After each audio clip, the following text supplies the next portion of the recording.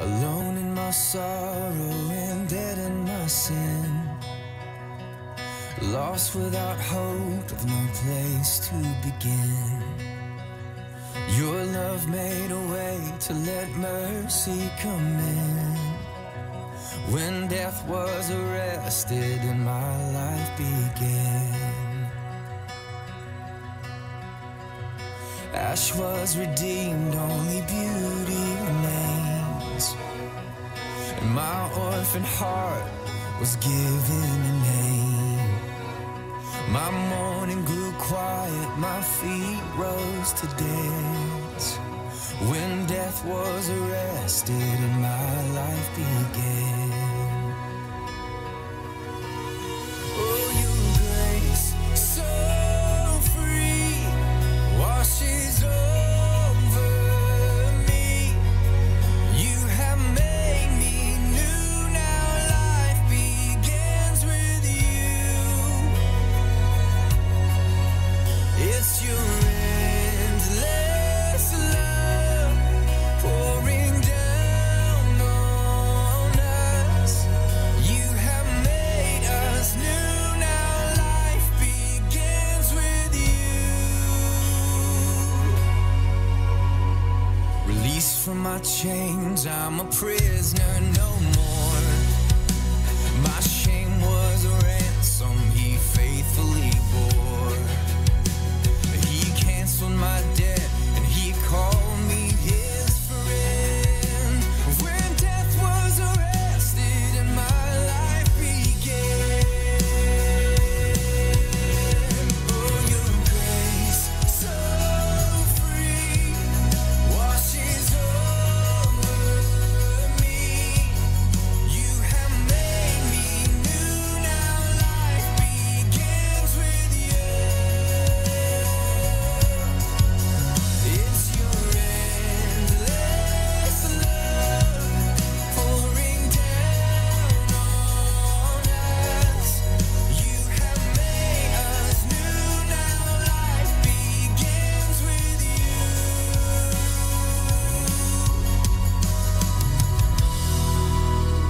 Our Savior displayed on a criminal's cross. And darkness rejoiced as though heaven had lost. But then Jesus arose with our freedom in hand. That's when death was arrested and my life began. Oh, your grace, so free, washes over me. You have made me new, now life begins with you.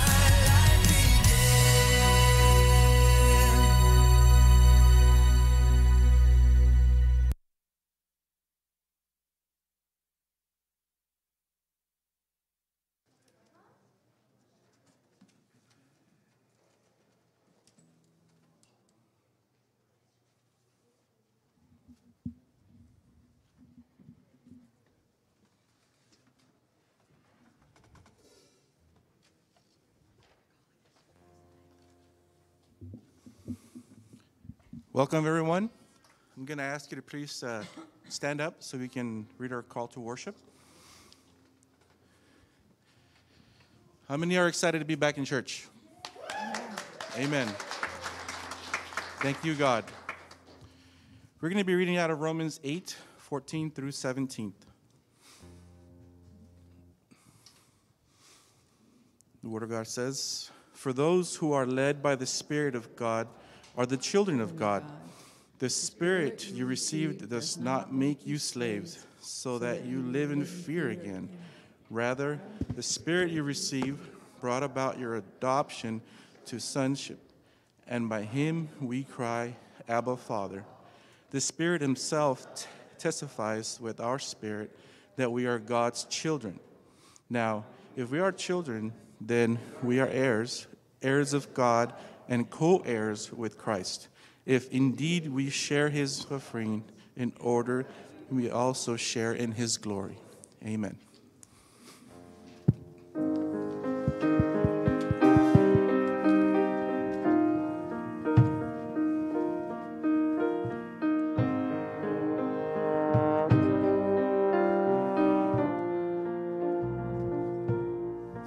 You give life, you are love, you bring light to the darkness, you give hope, you restore every heart that is broken.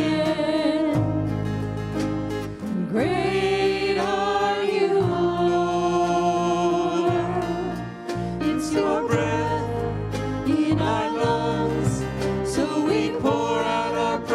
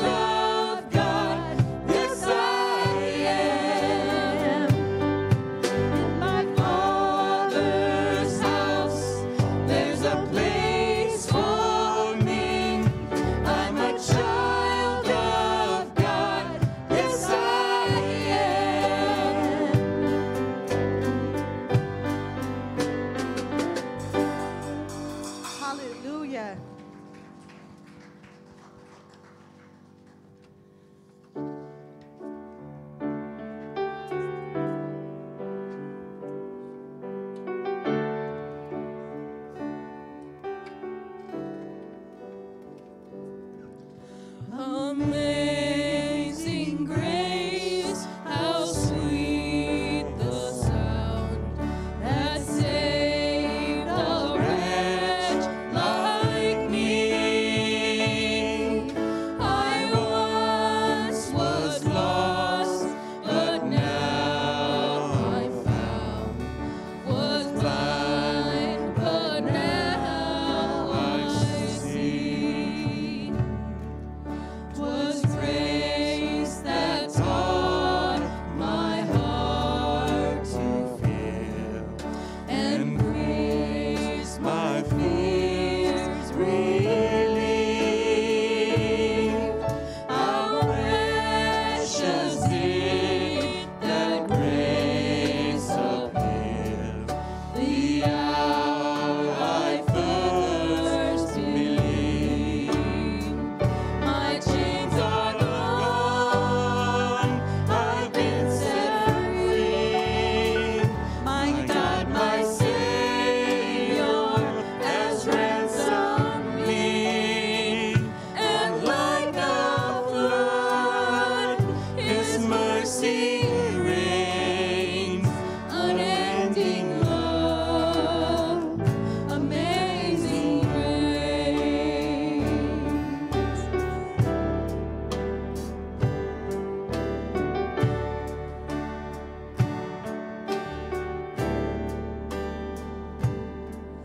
The Lord has promised good to me. His word my hope secures. He will my shield and portion be, as long as life endures. My chains are gone, I've been set free. My God, my Savior, has ransomed me. And like a flood, His mercy reigns. Unending love, amazing grace. My chains are gone, I've been set free. My God, my Savior, has ransomed me. And like a flood, His mercy reigns. Unending love, amazing grace.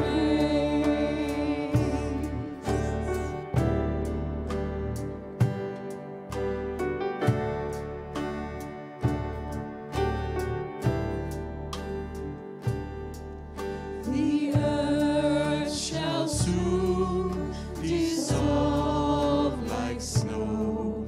The sun forbear to shine. But God, who called me here below, will be forever mine. Will be forever mine. You are forever mine.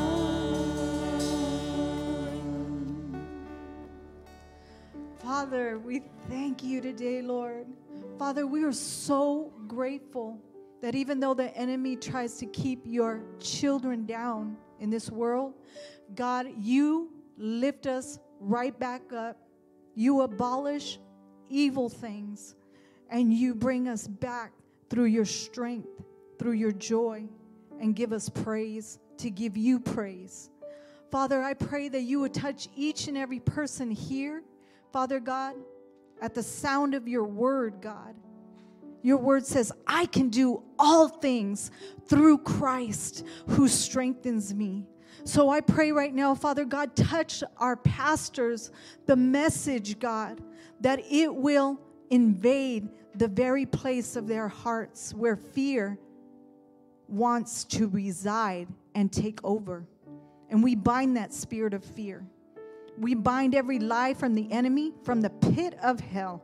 Because your word says, Father God, no weapon formed against you shall prosper, and every tongue that shall rise against you in judgment, we shall condemn. This is the heritage of the servants of the Lord, and their righteousness is of me, saith the Lord. So, Father, touch each and every heart. I pray peace, joy. I pray resurrection power over your church and over everyone, Father God, today. Have your way, Lord. Bless each and every person. Bless our pastors for their faithful service, God, and everyone who has been their armor bearers in prayer, in service, and in everything these past 14 faithful years that they have given you, Lord. Bless them today. In Jesus' name we pray. Amen.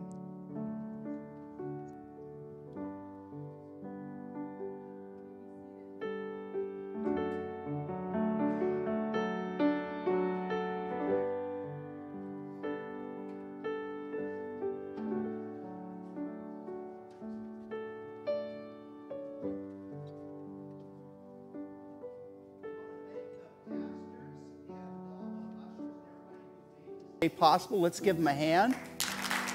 I meant the worship team. Although the pastors worked on it a little bit, I guess, but the worship team and the ushers.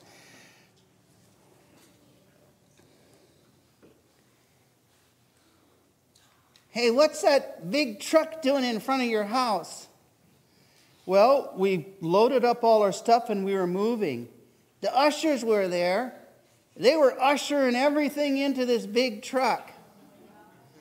You know, I thought clergy took a vow of poverty. You got a lot of stuff. Yeah, isn't it true? When you're moving, you always find out you have way too much stuff. You're moving? Yeah, we're moving to Idaho. How come I'm the last to know? Are Rhett and I going with you? Yeah, you're going with you. Wouldn't leave you behind. Believe me, I thought about leaving you behind. You're a smart aleck. Yeah, I am. I thought about leaving you behind, but I thought, no, I better take you along. You get lonely in that bag. Yeah, I get lonely in my bag. Rat, do you hear that? We're going with. Good, goody. Why goody? Because I get to explore new dumpsters over in Post Falls. Do they have dumpsters in Post Falls? I suppose they do, yeah. But, we're all going to go together, and you don't have to worry about that. Hey, I'm going to miss all my friends. Yeah, that's the problem, isn't it? We're going to miss all of our friends. And that's really sad, isn't it? Yeah, that's sad. You know what? I had an idea. What was that? My idea was that maybe when you look at it from God's point of view, it's not so long that we'll be apart. I mean, you could die tomorrow. Everybody here could die. This church could burn down, and we'd all be to heaven together and never have to be apart. I don't like that idea very much. But you know, it is true. When we get to heaven, this time that we spend on earth is just going to be like that. And the great thing about being a Christian is that forever and ever and ever and ever, you can be with your friends in heaven. And even though sometimes we have to leave our friends for a while down here, because we all know Jesus and we're going to go to heaven, we'll be able to be together forever and ever in heaven. And even when someone dies, like Avina Jones recently passed away, we know we're going to see her again. Yeah, I look forward to seeing Avina. But there's only one thing I don't look forward to. And what's that? With Avina. Oh, really? Now you be careful what you say. We're not supposed to say anything bad about people passing away because you never know. They might be able to hear what we're saying up in heaven. Well, imagine, let's say that it's 10 more years before you die, or 20 or 30. Imagine how many jokes she'll have by then. We'll be listening to jokes for a year from Avina when we get to heaven. Yeah, that's right. But you know what? We'll have a year. We can listen to jokes. We can do all kinds of stuff when we're in heaven. I'm looking forward to heaven. Rats only live 2 years, so I'm going to be there within the year. You're looking forward to it? Yeah. Imagine, the Bible describes heaven as a huge feast. They're going to need some rats up there. Yeah, they probably will, but I'm not sure well, I better not say that. Okay, yeah, you accepted Jesus, so you'll probably, yeah, you're probably right. There's a lot of rats up in heaven, okay? All right, kids. Kids, don't worry. You might miss me for a while, but maybe I'll become a big star and I'll be online and you can see me in the future. And even we could all be together forever and ever in heaven. Yeah, that's a good thought. Let's hold on to that, okay? Bye-bye. God bless.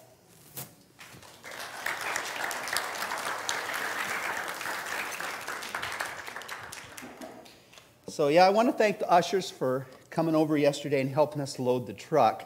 And we didn't want a lot of help on that because I was in the truck trying to stack everything up to the ceiling. And if you get too much help, it's kind of hard. But we had just enough help. And we got it all loaded and got everything taken care of. And people have been asking me about the new pastor. And just this past week, maybe a week ago or so, the superintendent sent out an email to the board of administration here and said that there was a pastor and wife that they're recommending for him. They're both ordained, the pastor and his wife.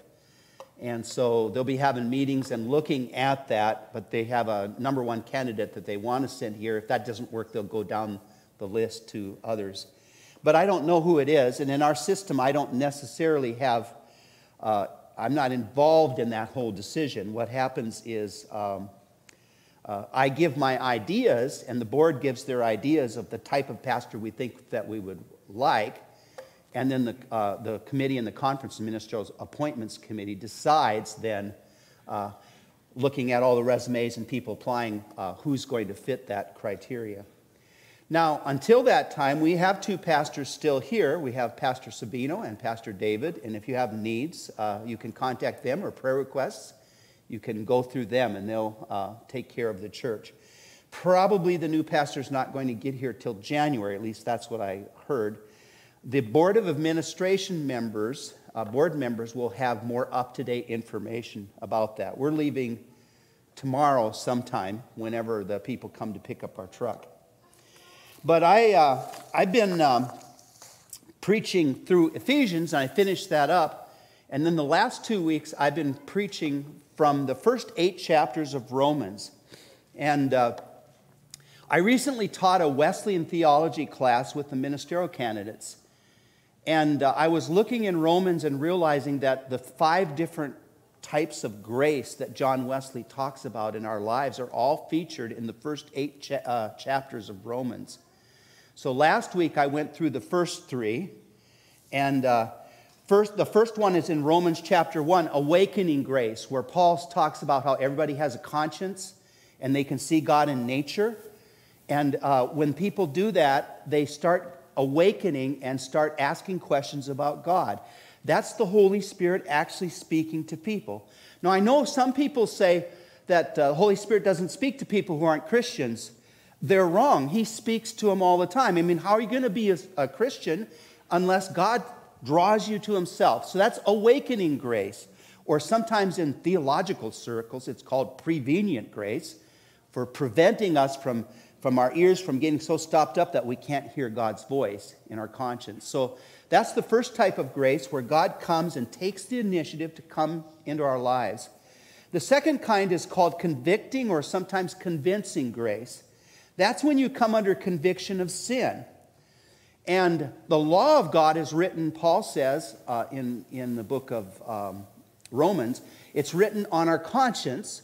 But also God has given his laws in the Bible through revelation. He's revealed himself in history and given us laws. Of course, the law of Moses, law of faith, which was way back 4,000 years ago with Abraham. Law of Moses was about 3,000 years ago. And then, of course, the New Testament is probably around 2,000 years ago. So we have this ancient book that spans a lot of recorded history that has the laws of God.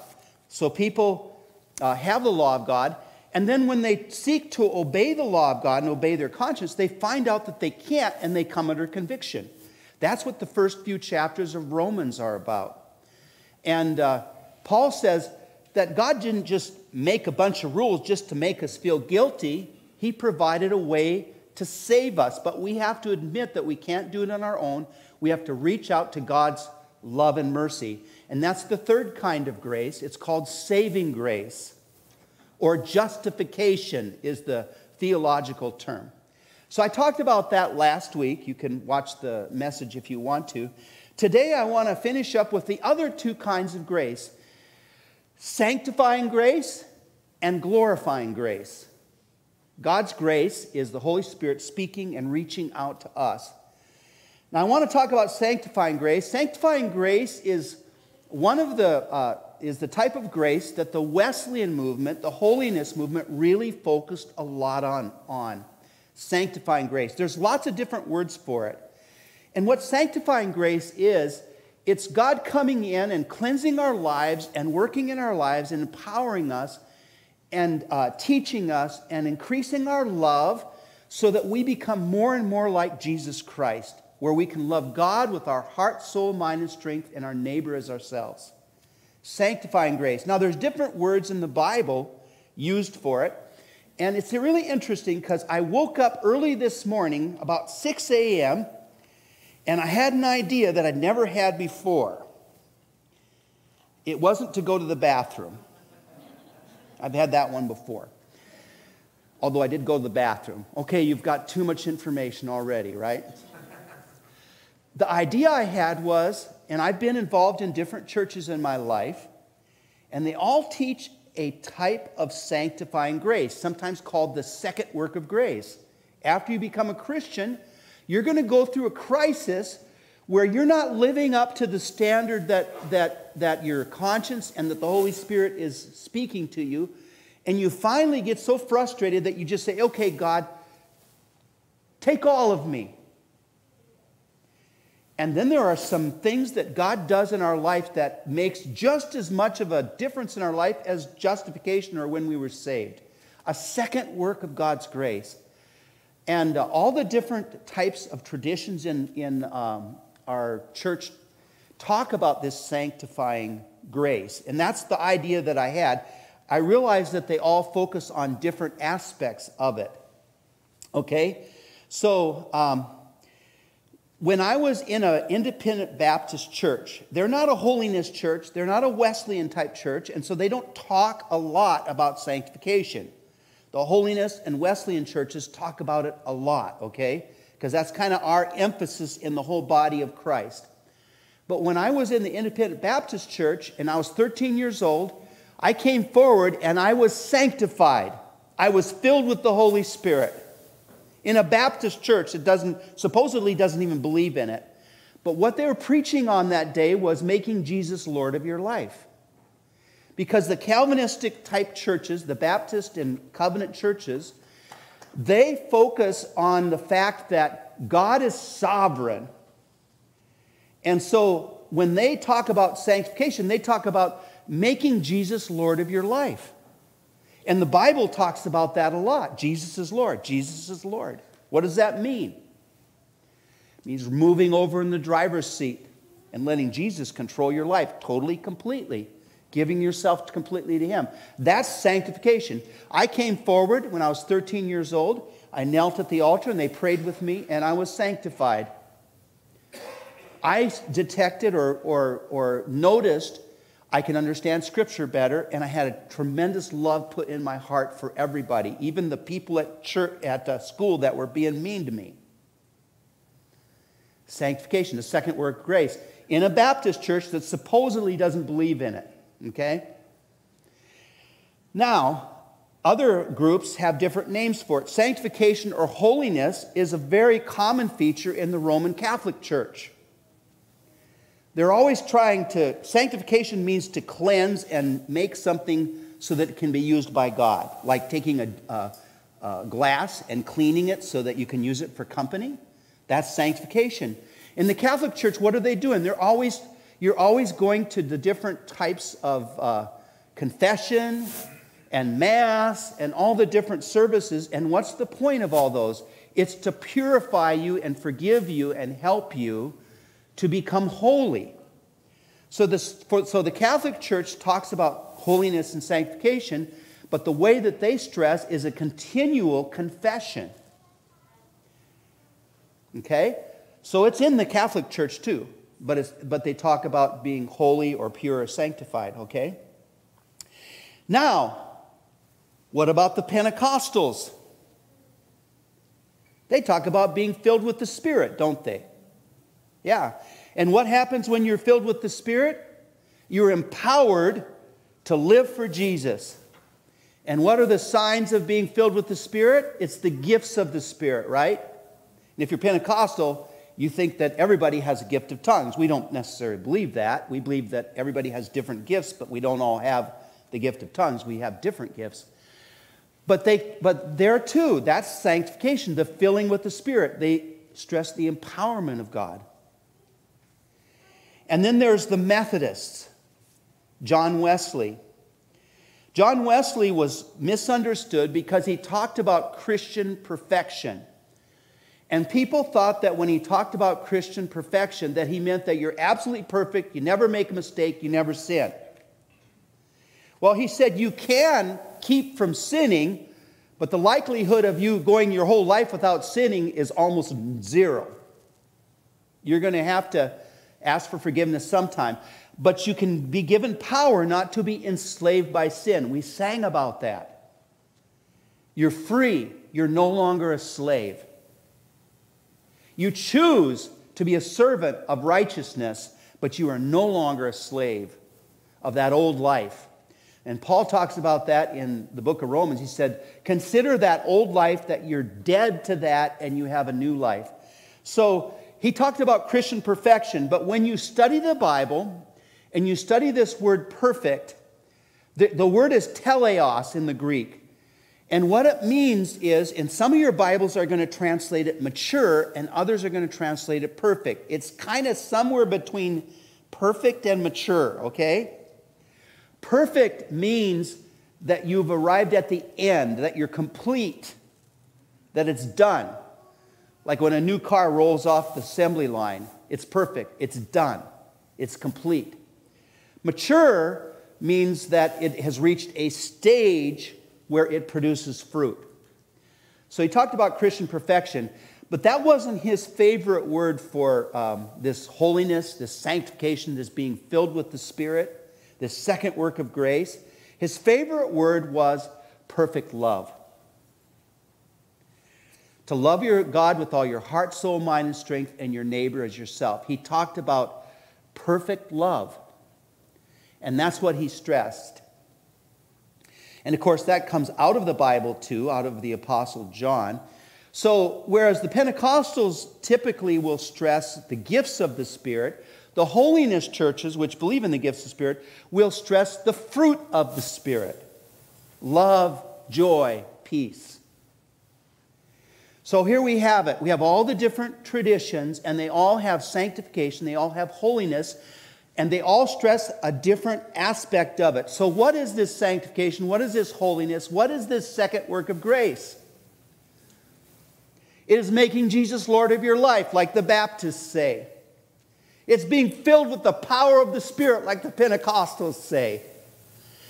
It's being mature in the Lord and bearing fruit, like the Wesleyans say. It's continually cleansing yourself, being humble and asking forgiveness and being aware of your own imperfections before the Lord, like the Catholics say. We don't have to go to a priest. We can pray directly as Protestants, right? That's how we look at it. And it is being filled, overflowing with the love of God. That's holiness. And that's our church. That's the Free Methodist Church. We're a holiness church. And we typically stress the cleansing aspect and the love aspect, but it's all the above. All of that. So, when we're saved, we believe in Jesus for the forgiveness of our sin. We give our lives to Him and we invite Him into our life. Okay? There's a verse in the Bible that talks about that. I'm now at Revelation 3:20. I might have got off there a little bit. And she's trying to follow me. Becky, you do a great job. Here I am. I stand at the door and knock. If anyone hears my voice and opens the door, I will come in and eat with that person and they with me. That's Jesus knocking on the door. When you accept Jesus into your life, He forgives all your sin. You accept His sacrifice on the cross for you. Comes into your life. That's the Holy Spirit. When you become a Christian, the Holy Spirit comes into your life. And it's like you're eating with Jesus. And I kind of look at it this way. Probably when I maybe would ever, and I don't do it very often, I've learned better than to do this, but let's say I invite someone over for lunch and I don't tell Jean. And they come and she hasn't cleaned up the house. And we're eating, and all of a sudden I'm looking around and I'm going, oh my, this house is a mess. Well, when we first invite Jesus in, that's how it is, isn't it? We didn't realize it was that messy. Or maybe we would have never even invited Him in. We knew we needed Jesus. We opened the door to Him. But it seems like things didn't get better. It looks like things are worse. At least we're more aware of it now. And then Jesus says, okay, when we're done eating and fellowshipping for a while, I'm going to help you clean up your house. Okay? Just like Jane came over and helped Jean yesterday clean up our house while we were moving, and the guys helped me move all our stuff. Some of the guys did. I'll help you clean up your house. And then you go, okay, well, you can clean in the living room, Jesus, and you can clean in the kitchen. But I got a room over here. I'm not sure I want you to clean over here. So yeah, you accepted Jesus. You want forgiveness of sins, justification, but you're not sure you want to give all of everything to Jesus. But there comes, He said, I'm going to clean that on my own. I'll clean that, don't worry. And when I get it clean, then you can come in and you can give it the white glove treatment, okay? Jesus says, doesn't work that way. You can't clean it on your own. Just like you couldn't invite me in and be forgiven on your own, you can't clean it on your own. I have to come in and help you. And you're going to have to open every room of the house. If there's a door that's locked, you're going to have to give me the key. He said, no, not ready for that yet. And then finally you come to a place where it said, I've been cleaning, and I just get it dirty, and then it's messed up again. I need your help. I give you the key. I'm opening my whole life up to you. Second work of grace. Entire sanctification. I've got areas of my life where I'm not as loving as I should be. Yeah, outwardly everybody thinks, hey, you're a great person. You're always doing everything great, and you got no problems. You're almost like a perfect person. But inwardly, I know that I'm not as loving as I need to be. Whatever it is, open up completely. You consecrate yourself to God. He comes in and fills you with His Spirit. Second work of grace.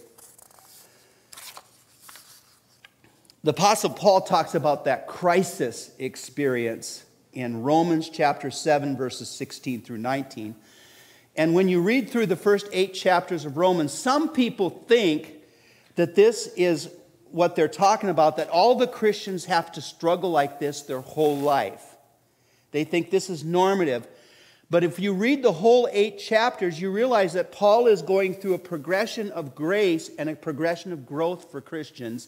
And this is the crisis point where we realize we can't do it on our own. And I'm going to read, I could read so much scripture, but I'm just going to read Romans chapter 7, verses 16 through 19.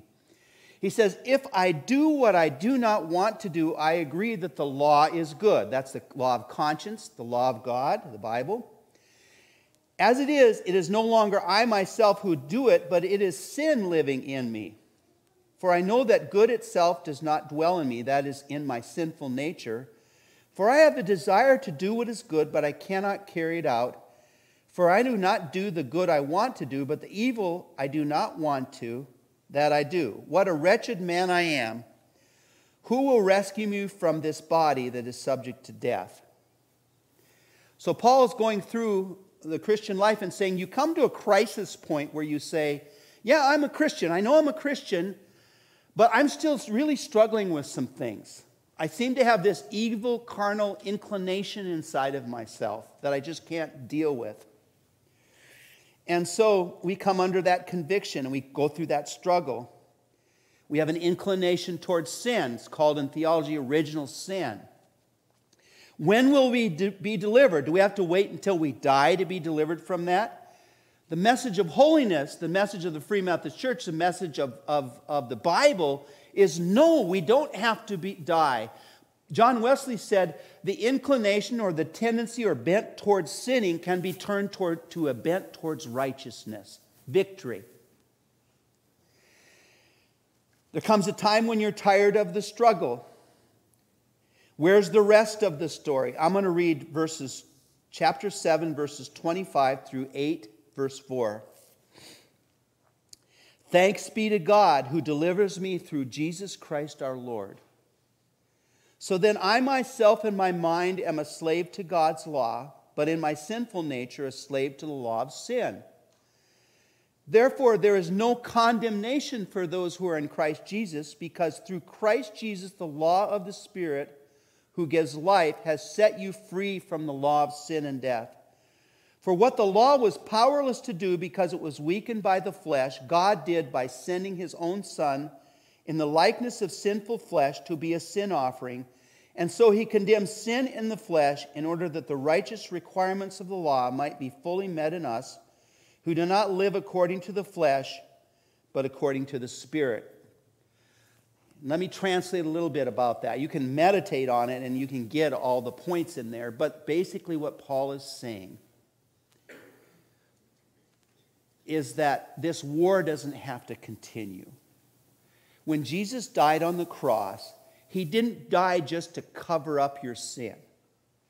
He didn't die just for justification. He died to cleanse you in your heart and in your life, and to give you power over sin, not in yourself, but through the grace and opening up and allowing God's Spirit to continually work in your life. That's entire sanctification when you do that, when you open up and do that.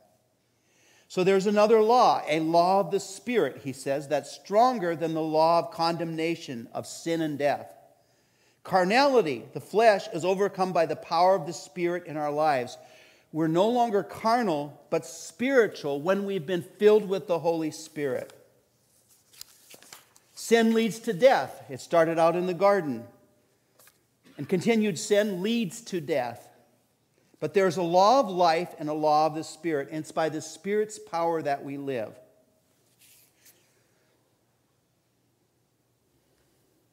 I think a sermon is inadequate to explain this.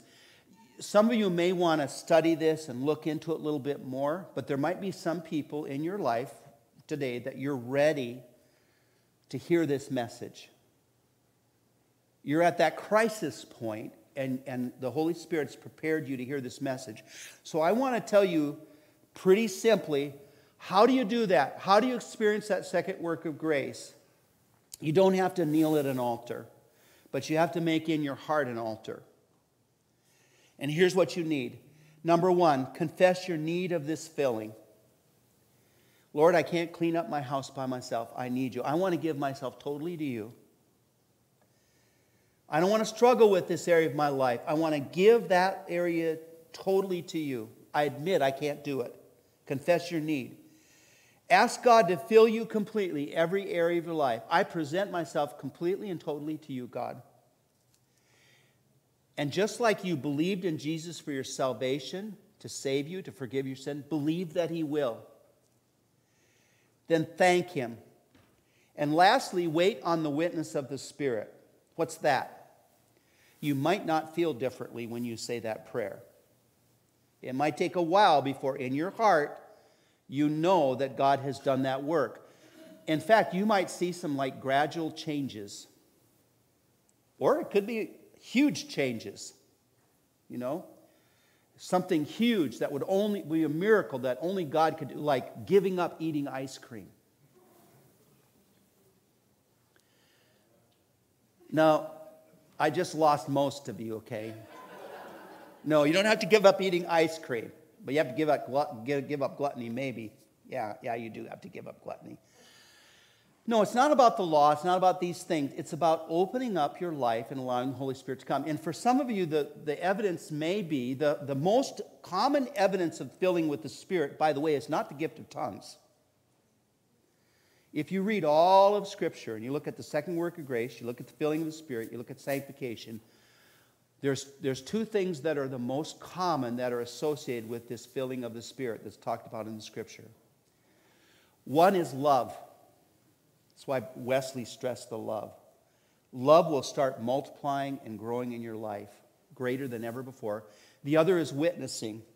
When the power of the Spirit comes upon you, you'll start witnessing and telling people about the goodness of Jesus Christ. And that's what happened to me at that little Baptist church. I got a love for everybody. I wanted my friends at school to be saved. I wanted them to know God.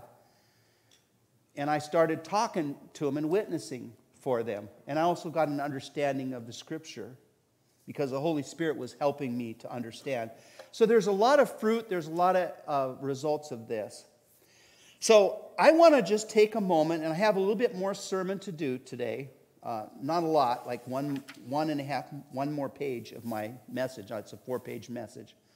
But I think I want to take time just to bow our heads, and there may be some people here who are at that place where you're ready to receive this.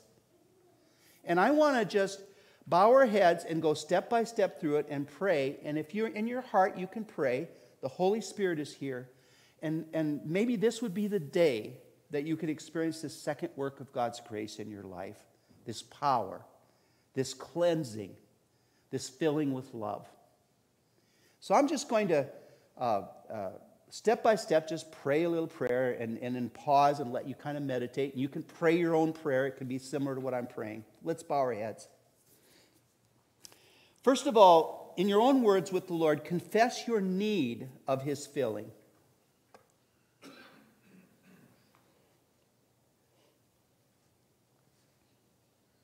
What areas of your life do you feel powerless? Do you feel a slave? Maybe it's fear. Maybe it's depression. It comes out in different ways. Maybe it's doubt. Maybe it's anger. What area of your life do you need freedom from? Confess your need.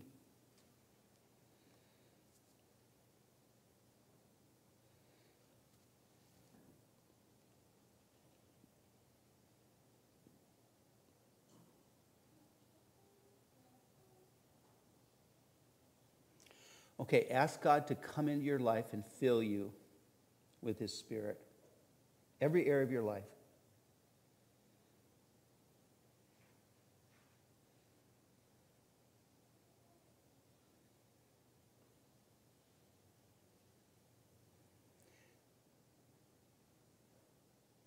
Okay, now believe that he will by faith. Say, Lord, I believe that you will. I know you love me.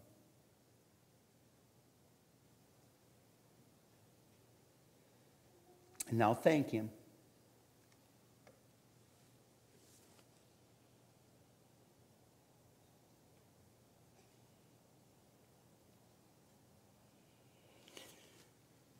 And now ask the Lord to give you some sign, some change, something that will help you to know that he did this work in you. Lord, give us some sign, a witness of the Spirit. Inner, outer, those two witnesses, inner and outer. a feeling inside that we're different and changes starting to occur.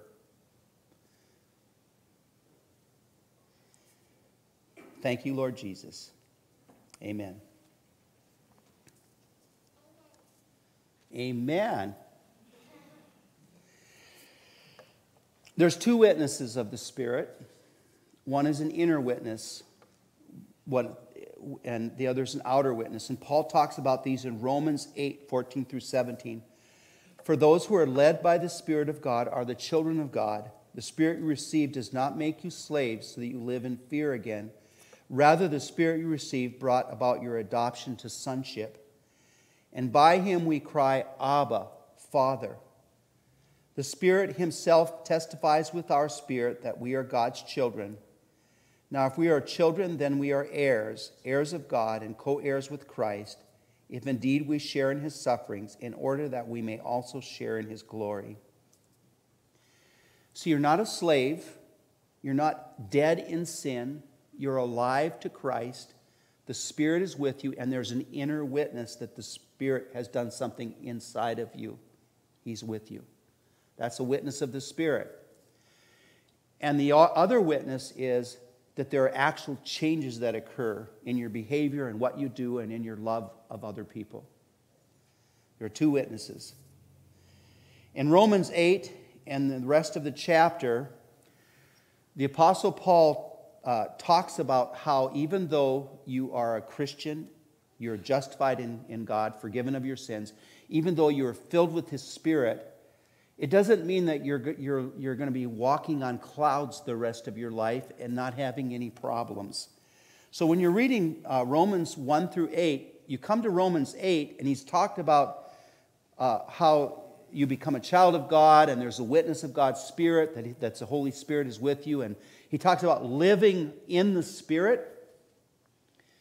And then he talks about how hard it's going to be. I thought you said I was going to have a new inclination, a bent towards righteousness. Yes, but now the persecution comes from outside, perhaps more than ever before. And he's writing to a group of Christians in Rome, where the Roman government was supremely strong, and where the Roman government could tell you, I want you to worship the emperor. And so they were persecuted.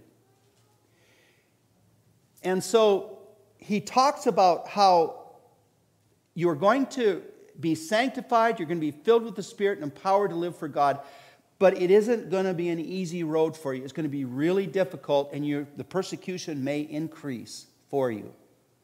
There's still going to be sickness.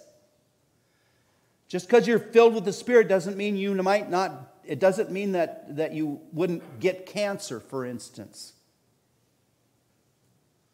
There's sickness, there's persecution.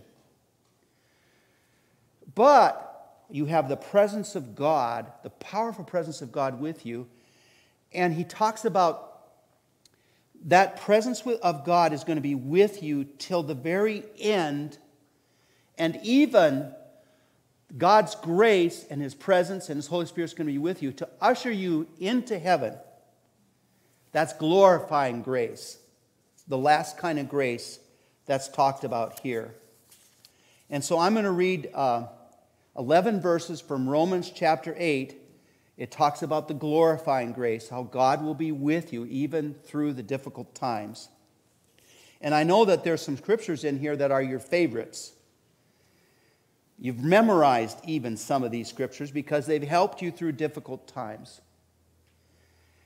But I want you to see the context here. We're talking about God's faithfulness to us from now until Jesus comes, or until that day comes when we meet Jesus.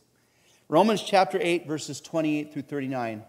And we know that in all things God works for the good of those who love him, who have been called according to his purpose. And then here it talks about that it's actually talking about that whole transition of grace that I've been preaching on, just in a couple verses here. For those God foreknew, he also predestined to be conformed to the image of his Son. So God did not create you to be a slave of sin. Didn't create you to go to hell. He created you to accept Jesus and to follow Jesus and to become like Jesus Christ. That's why we were created. God foreknew, He also predestined to be conformed to the image of His Son, that He might be the firstborn among many brothers and sisters. And those He predestined, He also called. God called you, convicted you, and brought you to Him through His grace. He called you. And even today, if you have asked God to come into your life in a new way, this second work of grace, sanctification that I'm talking about, if you did that, it's because the Holy Spirit has been calling you. Those He called, He also justified, and those He justified, He also glorified. What then shall we say in response to these things? If God be for us, who can be against us? He who did not spare His own Son, but gave Him up for us all, how will He not also, along with Him, graciously give us all things? Who will bring any charge against those whom God has chosen? It is God who justifies. Who then is the one who condemns? No one. Christ Jesus, who died, more than that, who was raised to life, is at the right hand of God and is also interceding for us. Who shall separate us from the love of Christ? Shall trouble or hardship or persecution or famine or nakedness or danger or sword? Of course, the answer is no. Nothing can separate you from the love of Christ. As it is written, for your sake we face death all day long. We're considered as sheep to be slaughtered.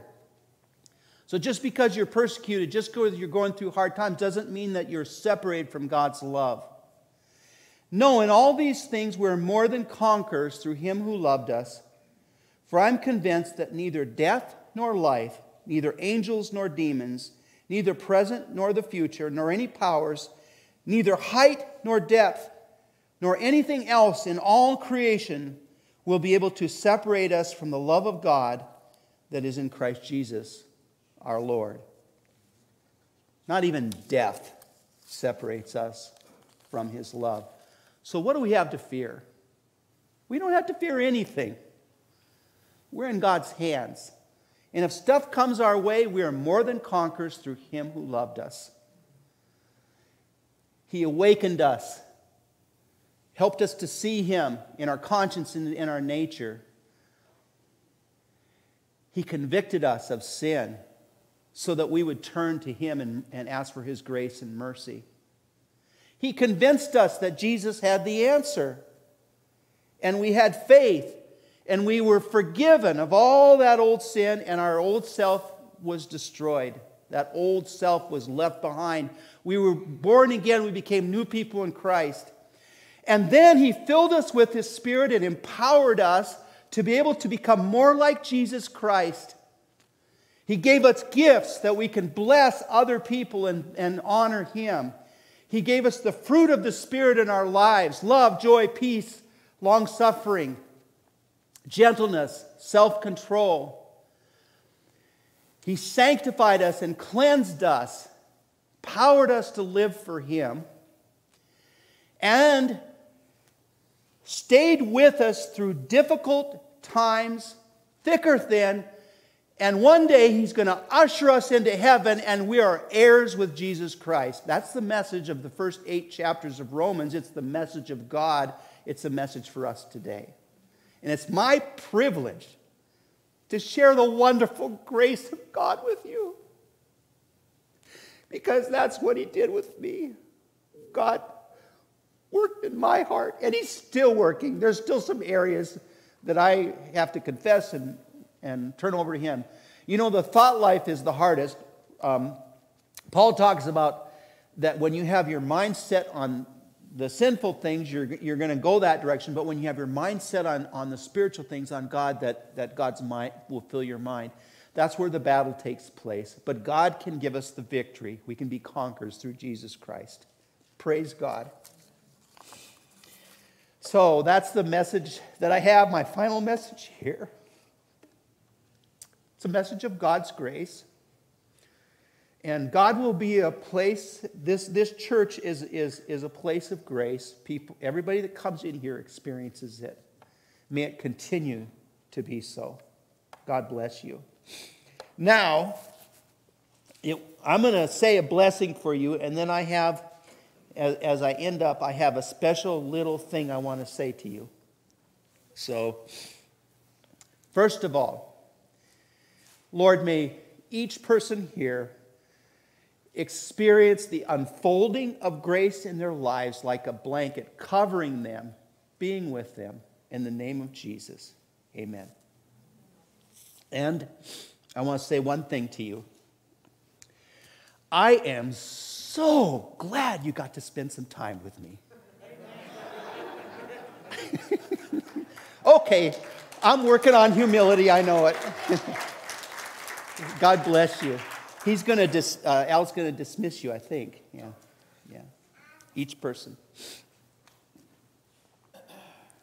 Wasn't that a good message? Yeah.